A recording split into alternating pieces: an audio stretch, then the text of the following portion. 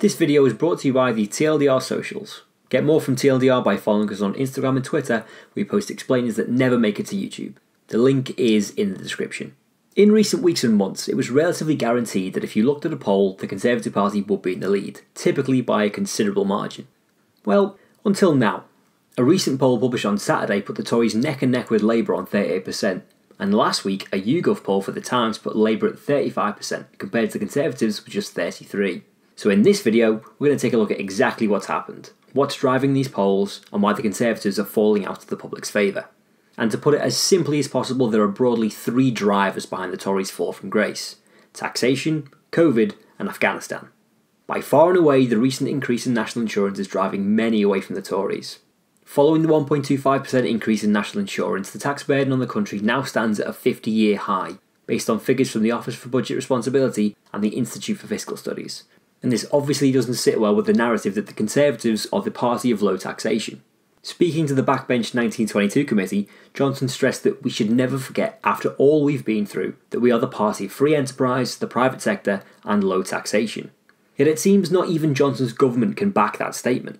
The Vaccines Minister Nadeem Sahawi, when talking to Times Radio and speaking before the formal announcement had actually been made, refused to say that the Conservatives were the party of low taxation, rather simply stating that they were the party of fair taxation.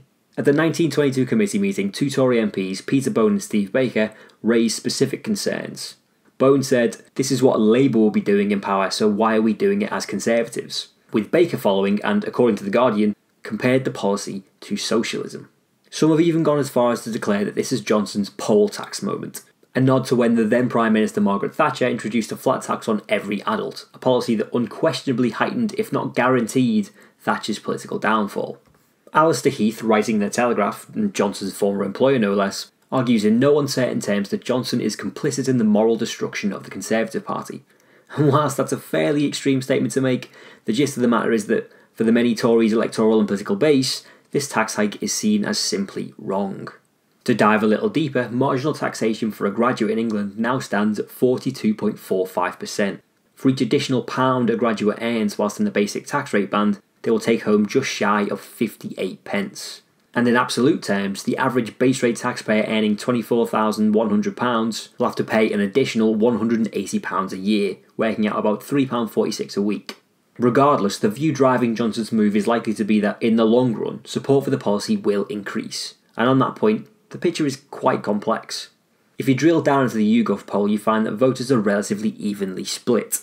When asked, in principle, would you be happy or unhappy to pay higher taxes in order to fund more spending on the NHS, 45% were overall happy and 42% were unhappy. When the question was asked again, but this time about social care, 44% were happy and 43% were unhappy. And looking even closer at the breakdown of voter intention, we get some surprising results. In both cases, those intending to vote for Conservatives were disproportionately happier to pay higher taxes.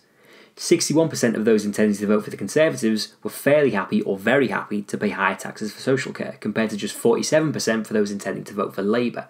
Now, we do have to caveat this with two quite major points. Firstly, this is just a single poll with a relatively small sample size.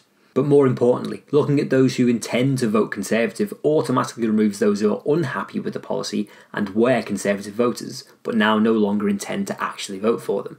In other words, its likely support amongst Conservatives is inflated in this case. And this distinction is visible if we look at what people who actually voted Conservative in the 2019 general election have to say about this policy. 48% are happy to pay higher taxes for social care and 43% are unhappy, which is markedly less than 61%. Moving on to the next point, let's talk about COVID, as if we haven't enough already in the last 18 months.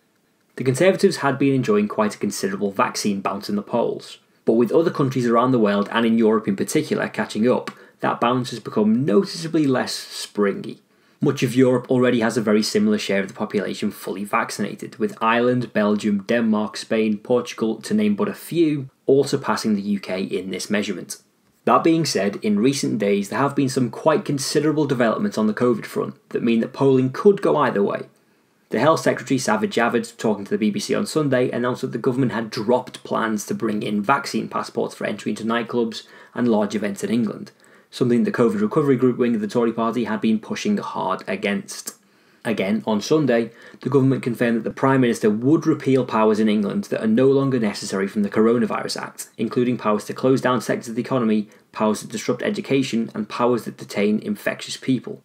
And then on Monday this week, it was announced that the UK's chief medical officers had formally recommended that all children between the ages of 12 and 15 be offered one dose of the Pfizer vaccine. So we may have to wait and see if these changes swing polls back in the Tories' favour. But finally comes the matter of the UK's withdrawal from Afghanistan, something which has split the country straight down the middle. When asked in a recent poll whether completely withdrawing troops from Afghanistan was the right or wrong decision, 39% of Brits said it was the right decision and 40% said it was the wrong one. When specifically asked whether certain politicians were doing a good or bad job handling the current situation in Afghanistan, all major politicians were lambasted by the British public. Johnson received a net score of -18, Keir Starmer -20, the government as a whole -21, and Priti Patel, the Home Secretary, and Dominic Raab, the Foreign Secretary, both on -29. Ouch. Raab's polling in particular is far from a surprise though. As has become public knowledge, as Kabul fell to the Taliban, the Foreign Secretary was on holiday. And whilst Raab has since stressed that he kept abreast of the situation and attended emergency Cobra meetings, it's not exactly a good look for the person in charge of foreign affairs to be in Crete at the time. And in turn, both the government and Johnson personally had to expend political capital on defending Raab, capital that has evidently lost them in the polls. Something to highlight is that the wider shift in the polls is not necessarily the fact that Labour are doing well, but rather the Conservatives are doing particularly poorly. The YouGov poll, which put Labour in the lead, also asked 2019 Tory voters what they were going to do in the next election. Whilst 53% said they were sticking with the Conservatives, down 14% from mid-August, just 5% said they were switching to Labour, which is up a mere 2 points. The vast majority of former Tory voters in this poll declared either a switch to another party or were undecided or weren't voting at all. And the opinion poll paints a nearly identical picture. 66% are sticking with the Conservatives and just 5% have moved to Labour. 28% are either undecided or switching to other parties. So clearly this recent polling is a fall for the Conservatives rather than a significant climb from Labour. But what do you think? Is this the start of a longer term decline? Is the vaccine bounce completely over? Or will Johnson come out of this stronger than ever? As always, let us know your thoughts in the comments down below. Also, be sure to follow us on Twitter and Instagram for more TLDR content. You can just follow us on the TLDR socials or go wild and follow whichever TLDR account interests you.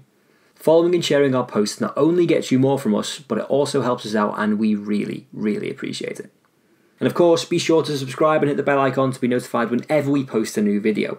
Special thanks to our Patreon backers who make videos like this one possible. And if you want to see your name at the end of videos, you too can back us on Patreon. The link to that is in the description. Hope you have a nice day, guys.